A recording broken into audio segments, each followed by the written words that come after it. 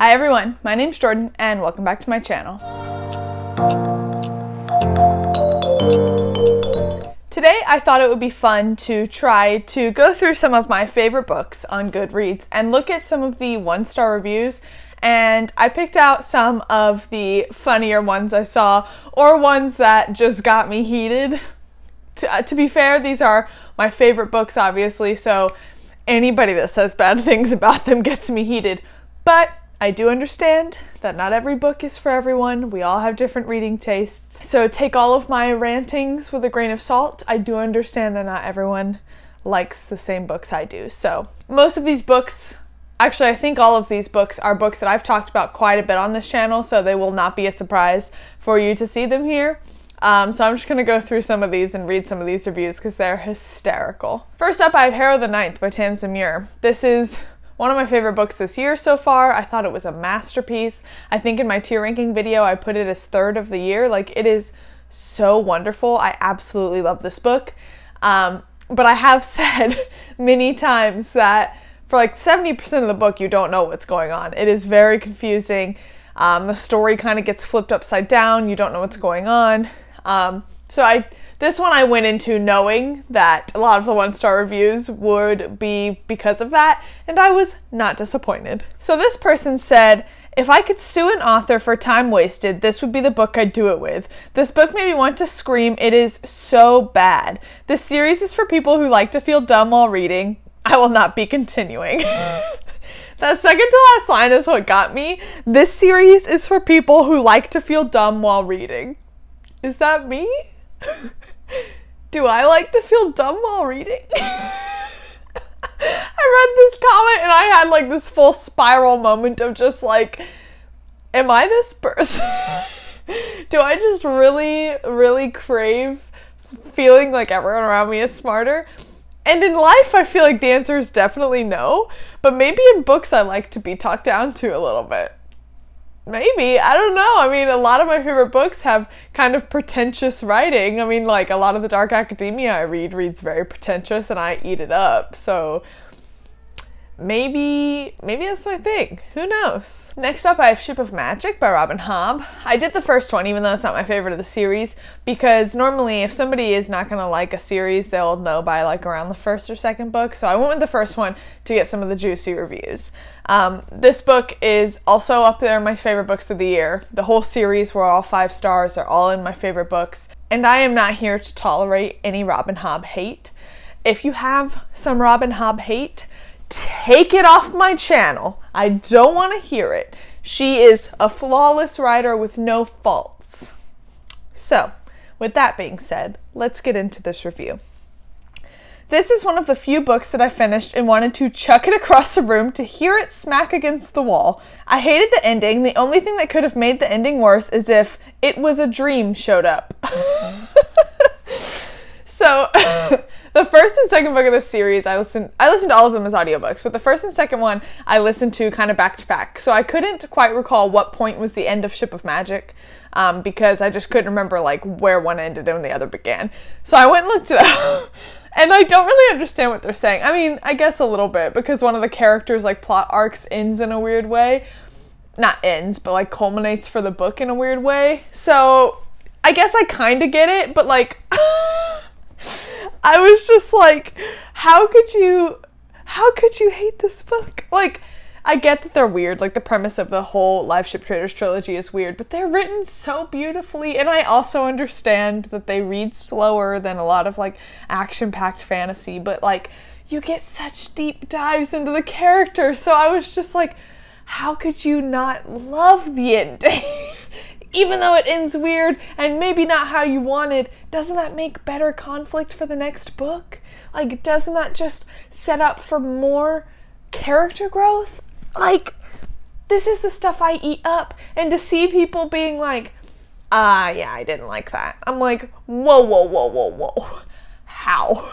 Explain to me. I need more details. What did you not like about the ending? I need more, please. Next up is another kind of hot contested book that I see people either love or hate. So this one I went into knowing some of these one-star reviews would be juicy, and that is The Atlas 6 by Olivia Blake. So this book has also been in my top favorites of the year. I loved it. I ate it up. It's one of those books that everyone was talking about on Book Talk, and it's a huge, huge sensation right now. The second one comes out this year, and everyone's pumped for it that liked the first book. So, like, it is sensational. And I ate it up. Loved it, adored it. I love the pretentious dark academia setting that I mentioned earlier. I love having morally gray characters. I love messy relationships. Like, I eat it up. But I also understand that a lot of people don't like that. So this review is one of those. Most boring book I have ever read. So disappointing. I don't understand how people like it. The writing style is so hard to follow. It's pretentious and impersonal. I feel no connection or empathy to any character, and the change of narrator in every chapter is so annoying. Nothing happens in the book, and even when something does happen, it's confusing. There's no romance, just small crushes between people. Don't let the pretty pictures deceive you. Read a few chapters online to see if you like the writing, because it doesn't get any better as the book goes on. Let's dissect. So, the writing style is so hard to follow, it's pretentious and impersonal. Yes, love it. I adore it. To me, that was intentional because all of these characters are so morally gray, and they've been like selected as these chosen few as like the smartest in the world, and so like they have these big heads. They are impersonal. They're making decisions to like affect the entire world. So I think that they are all pretentious and impersonal and morally gray. So like the writing reflects that, and it's stunning. Next. I feel no connection or empathy to any character, and the change of narrator in every chapter is so annoying. Feeling no connection or empathy, I kind of get, again, because they're all morally gray. So, like, if you...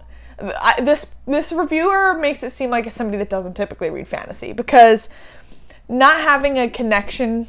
I had connections to the characters. I loved the characters. But, like, I understand not having empathy towards the characters because they are all real stuck up. Like, I get it. But again, that's the kind of thing I loved about the book. But then the change of narrator in every chapter is so annoying. This made me think that they don't read fantasy, because if you're reading a multi-POV fantasy, you're getting a different character every chapter, almost guaranteed.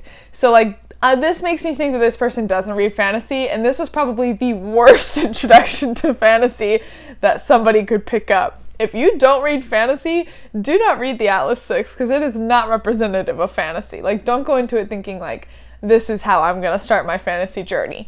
Read it. If you're not a fantasy reader and you want to read it. But don't go into it thinking, like, this is what fantasy's like, because it's not. And then, there is no romance, just small crushes between people. I'm wondering if they expected romance, and that's why it's a negative, because, like, I didn't go into it with really any expectations. Like, there are some romantic elements, but there really is no romance. They're right. But, like, I didn't go into the book looking for that, so maybe they did. Maybe, like, Book Talk misled them and said it was a great romance book, but it's not. It's definitely not. Don't let the pretty pictures deceive you. Read a few chapters online, blah, blah, blah, blah. The pictures are very pretty. So let them deceive you. They're great because the characters are great. Anyway, this review cracked me up. I had to dissect it because there are a lot of points here that stuck out to me. But let's move on. Next, I have A Man Called Uva by Frederick Bachman. This is a contemporary fiction book. And you guys know I don't read that genre, but I listened to this audiobook because I listened to Anxious People earlier last year and actually enjoyed it, which surprised me. It was a quick read. The audiobook was really good. The narrator was great. So I decided to read A Man Called Uva. And this book was stunning. Like, when I finished it, I was listening to the audiobook on my way home from work, and I had to stop at Walgreens, and I had like 20 minutes left in the audiobook, and I sat in the Walgreens parking lot to finish it and just was like bawling my eyes out, and like everyone that was walking by my car was like looking a little concerned for me, but I just couldn't be bothered. Like, I was just like a mess. I thought it was a very beautiful book. It was definitely a slow start. I was not feeling it in the beginning, because it's just about a crotchety old white man with prejudices. So I was like, I'm really not going to get into this book. And I will concede before I read this review that it is cheesy. The setup is very, very like it was, nothing was shocking. Like, I wasn't reading the book and like, wow, what a twist. Like, it was a pretty expected book. The ending was pretty expected. But I still thought it was beautiful. So let's go into the review. It's kind of a long one. I wanted so much to like this book after reading all the great reviews. It sounded like just the kind of novel that I could really spend a few enjoyable days with. I read several chapters, but was so annoyed at this man's constant grumbling about everything that I put it down for a couple days before trying again. Alas, it remained the same, grumbling, grouching, mean-spirited, hateful, know-it-all, and unpleasant, so I stopped again. I read another book and was ready to take it and this one back to the library, but read some more wonderful reviews, so thought I should try again. I must be missing something, or maybe I just have to read further. When he started throwing shovelfuls of snow at the stray cat, I had had enough. I just can't understand how so many people thought this man was funny, endearing, and cute. Maybe he came wonderful on the page after I stopped reading, but I could not wait for it any longer. Even if he did, I would always remember how awful he was in the beginning. Yes, he is crotchety and awful. And that's the point. Like, to me, it's just like, the entire premise of this book is how unlikable he is. That's the whole book. Like, there's a little bit of a redemption towards the end, and like there definitely is like some like he's just really not a great guy. He's not a good guy. So the whole point is people like showing him care, even though like he's not very nice to them. And then he like, the part that I really enjoyed is that he like really started to help people, and it was funny because he was helping people not for the reasons most people help people. Like, he would be like, they're such an idiot, how could they not know this? I'll just do it for them and show them how to do it so I don't have to do this again. Like, all of his reasonings for helping were like just funny to me. Like, I just found this book funny, and I never I don't think at any point did I think like, I think Uwe is such a nice guy, he's such a great character, he's a great guy. No, even at the end when I was crying, I never thought like, wow, he lived life to the fullest. Like, but like, this whole book was about like growth, and I understand that he was like really mean, but like, shouldn't we give people the chance to change even if they're old? Like, shouldn't we let people learn? Like, it showed his growth and his learning, even though it was slow and maybe not the way people want it to be. Like, he tried towards the end. And again, it doesn't excuse all of his previous bad behavior, but the writing style just makes it funny sometimes. Some of it was not funny. Some of it was like just bigoted, but some of it was just like especially a lot of his reasonings for hating the younger generations always ended up just being so funny. And like, again, very stereotypical old guy in a book kind of thing, but I just found it funny, and the end was endearing. I liked the surrounding characters. And so like, this person's right. He's annoying and he's a bad guy. Like, yeah, you're right. That's the point. Next up, I have The Song of Achilles by Madeline Miller, which I talk about this book all the time. And it is a Greek mythology retelling, and I thought it was beautiful. It's definitely a little bit slower, and the writing is very lyrical, but I thought it was beautiful. And also, this book broke me. I was sobbing at the end of this one as well. So let's read this review. It appears there are a ton of unpopular opinions on here, so here I am to share my not only unwanted but unpopular opinion on this one. I am going to fight Book Talk on this one. This book was such a drag to read. I pushed myself through this one because everyone was saying that the ending was so good, but alas, I have been let down once more.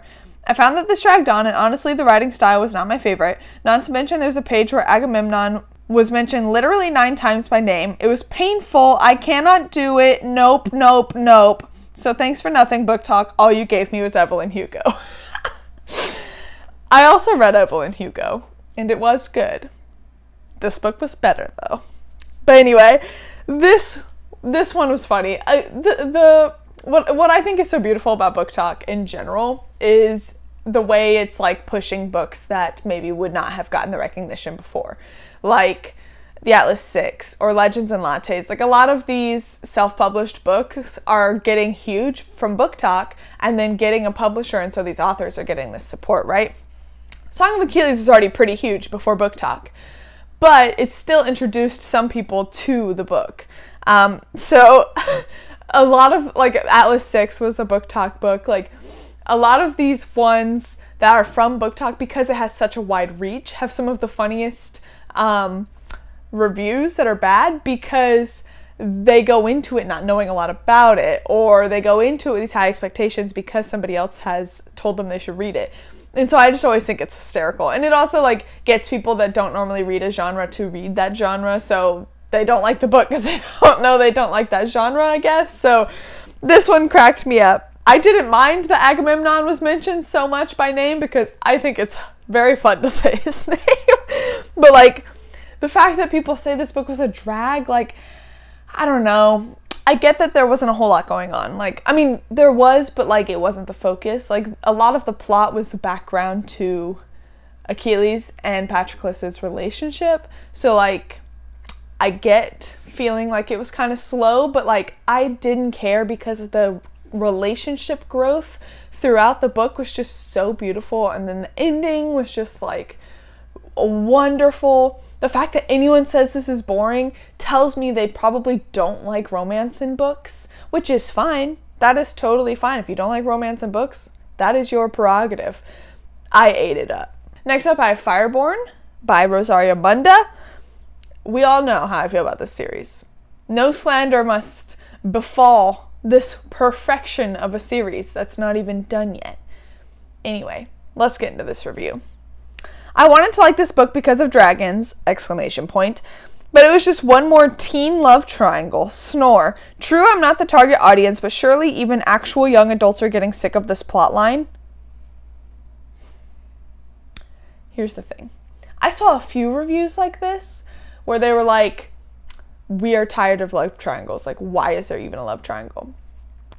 And the thing is to me, I eat romance up. I like romance in a fantasy book. So, like, I don't mind if there's romance mixed in with my fantasy, like, at all. To me, this book was, the love triangle in the book was, like, secondary. Like, here's this amazing plot with these amazing characters, and then, like, here's a love triangle that happens. But it was so unimportant to me when I was reading. Like, it was just another part of the character growth, but I was not, like, the romance to me throughout all of these books has not been, like, me rooting for one person or, like, me, like some books when there's a love triangle that's so annoying, you like Hunger Games. Peeta and Gale. Like, the whole time I was rooting Gale, right? Edward and Jacob. Like, those are the pivotal love triangles where the love triangle is a huge part of the book. To me, the love triangle is not big in this book. I forgot there was a love triangle in the first book. I remember part of it in the second book, but I honestly could not remember that there was a love triangle in this book because to me, the plot is the winner here. So the fact that people focus on the love triangle and are like, the whole book's trash because there's a love triangle gets me so heated because this book is not about the romance. That's just another aspect to further these characters' incredible character arcs. Anyway, let's move on. Next I have Way of Kings by Brandon Sanderson. Again, I did the first one in this because I think the first books always have the best 1-star reviews, but I do not think this is the best of the 4 that are out. But let's get into it. I'm a big fan of Joe Abercrombie, Patrick Rothfuss, and George Martin. I'm always on the lookout for well-written fantasy novels, and based on the glowing ratings and scores Sanderson's work received on Goodreads, I was optimistic about him. Unfortunately, he turned out to be a huge disappointment. His writing is immature, corny, sophomoric, and generally terrible. He's not even in the same league as the top 3 I listed above. Total waste of time. Here's the thing, guys. If you've watched some of my channel, you know my feelings on Patrick Rothfuss and George R.R. Martin. George R.R. Martin I have some respect for because I think that some of the Game of Thrones books, A Song of Ice and Fire, I enjoyed. And some of the plot lines I enjoyed. I just think that his books, I won't get into what I don't like about them. I didn't love those books. There were some I liked better than others, but I thought that they were going in a weird direction and I got bored by it. I didn't even finish the last one that's out. So, Patrick Rothfuss, on the other hand, I know that Name of the Wind is huge. I know that people love the Kingkiller Chronicles. I could not stand that book. I hated The Name of the Wind so much. I do not like that book. I thought it was boring. I thought that the narrator, the main character, I understand he's supposed to be an unreliable narrator, but he was unimaginably boring to be in his head. I hated that book. So the fact that this person read The Way of Kings by Brandon Sanderson and thought that it was not as good as The Name of the Wind just blows my mind. I do not get it. I can understand some of the gripes about his writing. I don't think that it's immature, corny, and sophomoric, but I do think that his writing style is a little more like direct. Like there's not as much like nuance, I feel like. Maybe that's the wrong way to say it. I think that his writing style is very man, I can't form the English language. What's my writing style like? I just think that his writing is definitely not as like lyrical and pretty. Like he's telling the story, and it's kind of direct, it's on the page kind of thing, but the story is just like, his plots are just incredible. His character growth and character arcs and just everything is just so good. So yeah, you're not getting like the wonderful lyrical prose, but like, are you actually getting that in Name of the Wind? Tell me you're getting that in Name of the Wind. You're not. You're not is the thing. Joe Abercrombie has some pretty writing. George R.R. Martin has some pretty writing, so sure. The plot in The Way of Kings and the characters in The Way of Kings, I would argue, are better than all three of those guys' characters. Granted, I've only read 2 books of Joe Abercrombie's, and I am enjoying them. Way, way, way better than I enjoy Patrick Rothfuss and George R.R. Martin's books. So I won't diss on his books so much. But I still think Way of Kings and the Stormlight Archive as a whole are better than the first 2 books I've read of the First Law trilogy. So anyway. Next up I have The Stand by Stephen King. I don't talk about Stephen King a whole lot on this channel, and I think I might steal Kyle's idea from Reads with Kyle and do a video of my top 10 favorite Stephen King books, because I've read a ton of his books. Granted, most of them I read in high school, so it's been a bit since I read most of them, but I still love his books, and I'm very excited for the one that's coming out later this year. But anyway, The Stand is a book that you should go into knowing what it's about based on current circumstances. It's basically about a flu that like wipes out almost the entire world, and the people left have to figure out how to survive. So, this review. This book was just terrible. Dichotomous morality, heavy-handed storytelling, needless pandering, the glorification of the simple man, and the degradation of knowledge. Would not recommend. This review, they just wanted to come out here and say some big words. Like, they just wanted to come out here and be like, look at my vocabulary. This review tells me nothing about why the book is bad.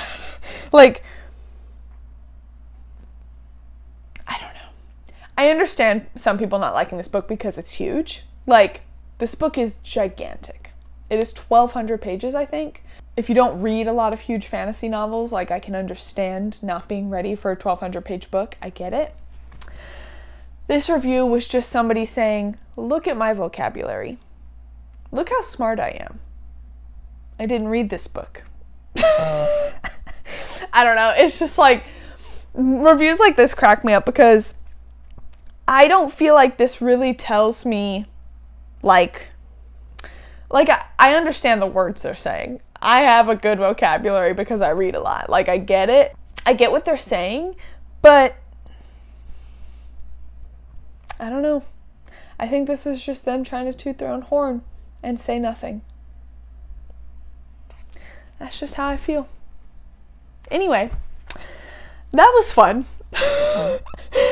Thank you for watching my heated tirades about some of these books. I thought this was going to be more funny. And some of these got me a little heated, but I still think in a fun, funny way. I hope. Anyway, this was a lot of fun. Those are some of my favorite books, and those are some of the people that did not like these books. I'm sure I just stirred the pot a lot with my talk about George R.R. Martin and Patrick Rothfuss, and I'm not sorry. I'm not. Because again, the whole point of this video was to understand that not everyone reads the same books, not everyone enjoys the same books as you, and so we can all just be out here reading books we like. But the person that dissed on Robin Hobb is wrong. Person that dissed on Fireborn is wrong. Otherwise, the rest of them can have their opinions. Thank you guys for watching. Of course, your support means the world to me.